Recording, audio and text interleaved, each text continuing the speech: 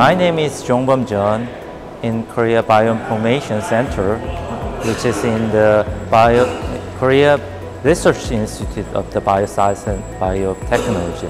Actually, the genomic quality control team manager of the National Genome Project in Korea. Nowadays, I focus on the whole genome sequencing in large-scale code, so we mainly focus on the quality control of the data.